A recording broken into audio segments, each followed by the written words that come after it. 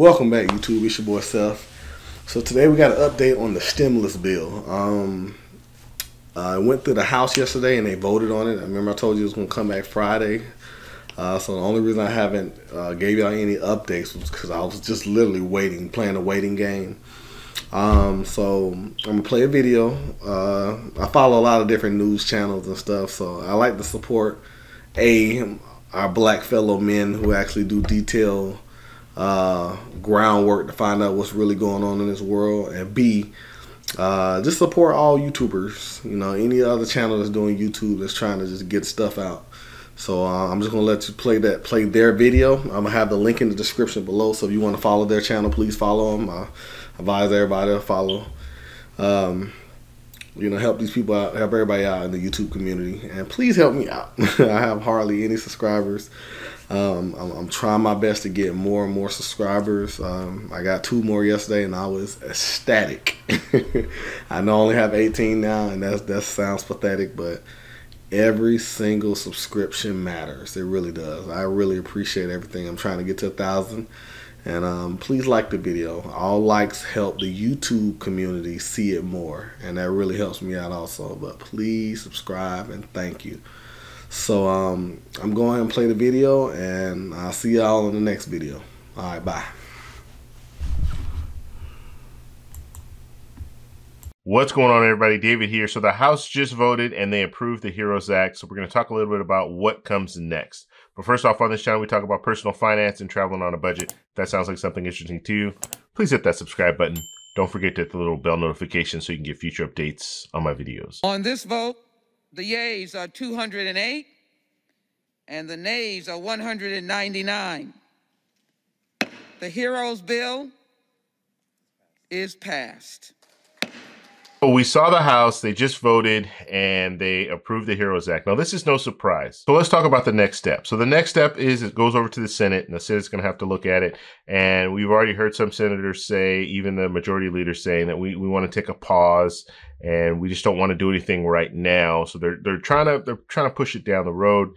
But I think there's going to be enough pressure. The fact that there are stimulus checks in this bill, there's state and local government funding in this bill. So I think it's really going to put pressure on them to act sooner than later. So they're going to at least need to look at it next week. And at the very least, there's going to be some negotiating going on. Right now, the senators, the majority leaders basically saying all they want, and they haven't said anything else. So this is what we're looking at, is the liability protection for businesses. So if a business brings back an employee and that employee gets COVID-19, they can't sue the employer. Or if a consumer comes in and they get COVID-19, they can't sue the business. So that's the only thing that the Republicans are asking for right now in the Senate. So Republicans have issues with a few of the things that are in the bill. So we are going to see some changes to the bill.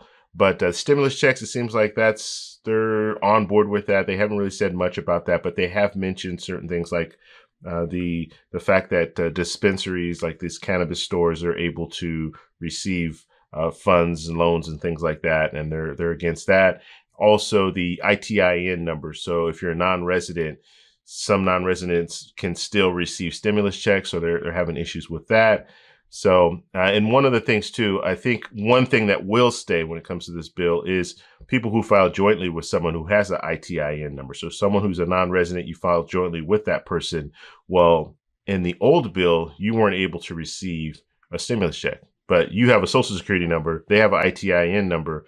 And because you filed jointly, you guys both needed to have social security numbers in order to get the stimulus checks. So that's one thing that they'll probably change in this bill, but they're going to work. They're going to negotiate. That's a whole part of the process. So this negotiation will happen in the Senate. And then from that point, if they make changes, major changes, they're going to have to send it back to the House. And then the House is going to vote on whatever the changes are. And then they can send it up to the president. So it has to go through this process in order for us to get the stimulus check. So don't go spending money right now. There's no stimulus. There's no second stimulus check on the way. We have to work through this process. But the beginning of the process has started. So they passed it in the House. Now it just needs to go to the Senate.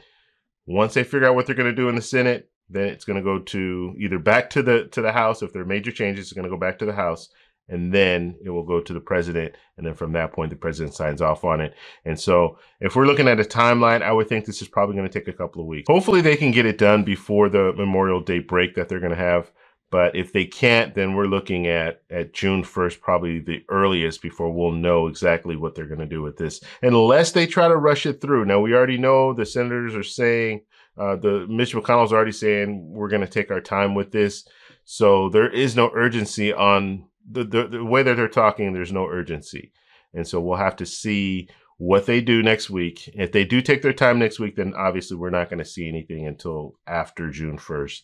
So the sooner they can get this done, the better. Obviously, it is going to take some time for them to figure out, okay, we're going to send it out to these people first. If we're getting a stimulus check, we're going to send it out to these people first. It's going to take some time we all know people are still waiting for their checks right now.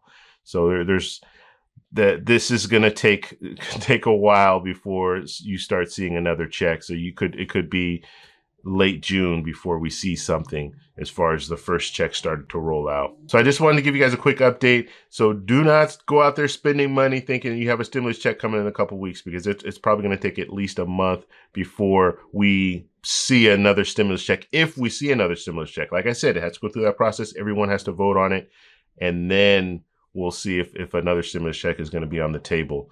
So just wanted to put that out there. If you guys have questions, please post it down below. Also, let me know if you're a veterans beneficiary and you receive your stimulus check. So we're trying to gauge that to see when people are going to start receiving those. Now, I understand some people who are veterans beneficiaries, you have another job and you file your taxes 2018, 2019, so you're going to receive it before some of the other people who did not file. So if you're a non-filer, VA, let me know if you received your check. That way I can let other people know. If you like this video, please give me a thumbs up. Please subscribe for more, and I'll talk to you in the next one. Bye.